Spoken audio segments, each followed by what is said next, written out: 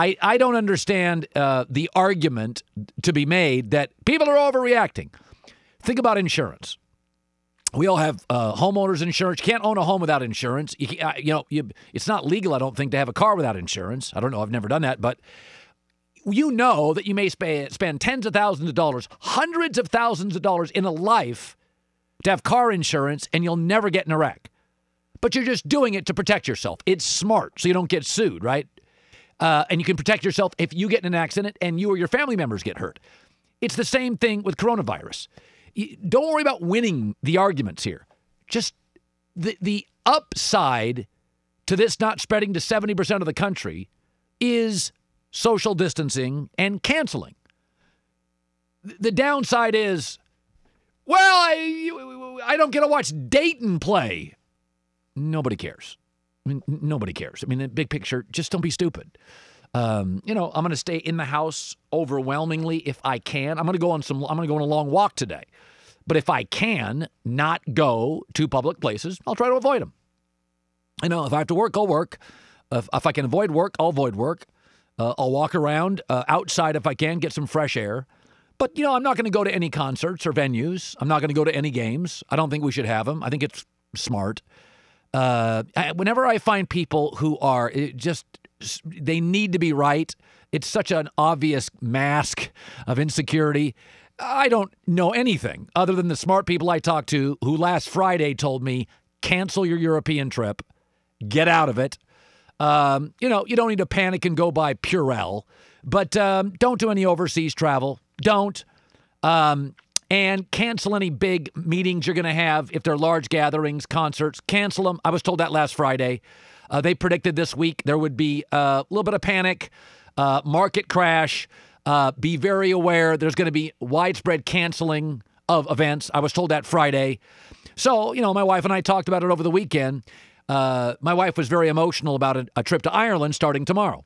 And so I didn't want to tell her what I was told, which is cancel it. So Friday I suggested it.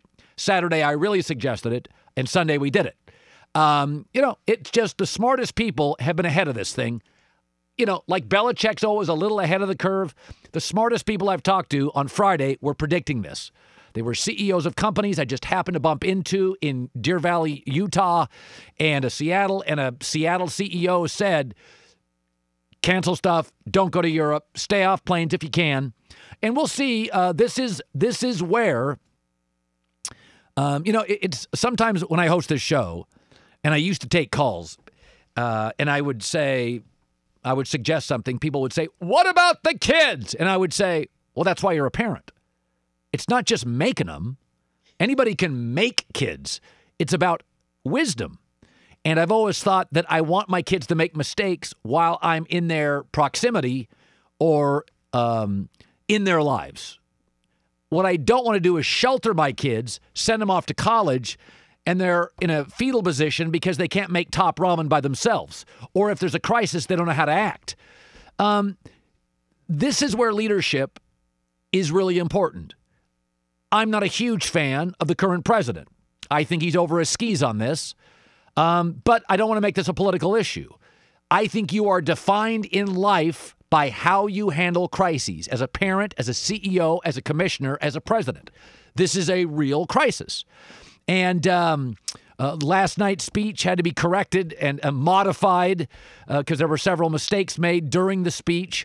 It's discouraging. But be that as it may, that's the current person in the White House. And you just hope we make good decisions going forward. This is not a hoax, as was suggested a week ago. It has never been with the smart people. The smartest people on this have never thought it was a hoax. They have been progressive. I think Adam Silver's very bright. Let's get ahead of it. What you want to do in these, when you see a chart where it goes to the sky, what you want to do is break that off and make it quickly turn downward in number of cases that we're having. You do that by some isolation, canceling concerts, canceling leagues, canceling events. It's what smart people do. It's what smart people do. They buy insurance to protect in case of an emergency. Even if you don't have it, you're protected. Peace of mind. Now, we also live in a world now where, I didn't grow up with Twitter. Hell, I didn't grow up with the internet. I barely grew up with cable TV. Something that is, kind of a case study on this. Going forward in our lives, this is something now that's it's a reality. It was never a reality in my life. It is now a reality. Panic. It used to be that mostly qualified people got opinions. A governor, a senator, a spokesperson, an accredited media member, a writer for the LA Times or the Chicago Tribune who had gone to college and had a journalism degree. Those days are over. Anybody can have a blog. I fell down this past weekend and ripped my head open. And I had stomach virus, didn't eat, collapsed. Literally online yesterday, Cowherd got into a fight with his wife. That's what people are saying. Nobody's saying that. Nobody in the world is saying that. Especially the 7 firefighters who showed up to my door. But now you can do that. It is unaccredited, not terribly bright, attention seekers, posturing, preening, and that's the world we live in. And there's going to be a lot of disinformation going forward. And unfortunately, it's not just by amateurs. I see a lot of agenda-driven people in the media trying to win stuff instead of educate. I've always felt my job is largely to inform and entertain. I try to be right all the time. Sometimes I'm wrong. I sit all night like a boring person, and I text all day, and I talk all day, and I have meetings all day with people who are sources. My wife laughs at it. She's like, is this gossip? I'm like, no, it's an NFL scout. I need this information. So I think that's my job. I see a world where we live in now where there's a lot of disinformation, and it comes down to your discretion. I have never had more newspaper subscriptions than I actually have now. Why?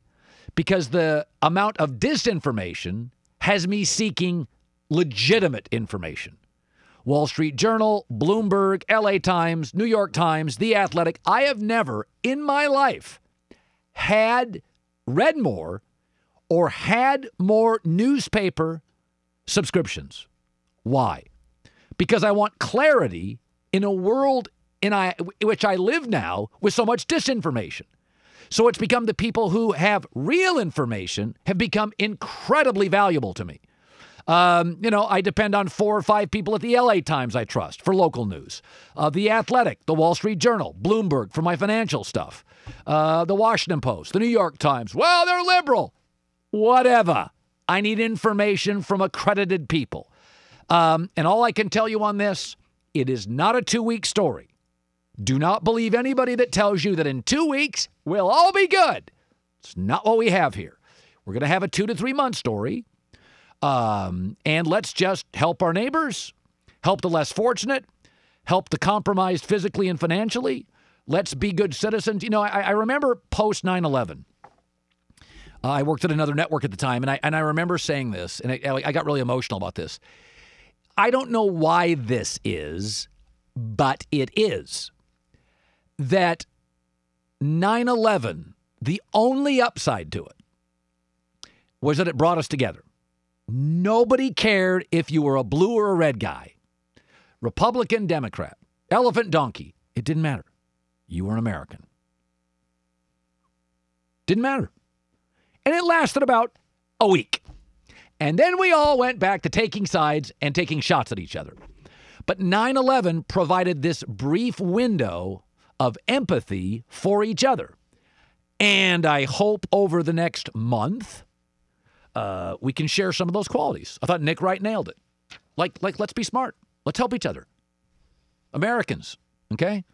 It doesn't matter if you're a patriot, blue team, red team. It doesn't matter. Served, haven't served. Help people. Step up. Be a good neighbor. Be a good citizen.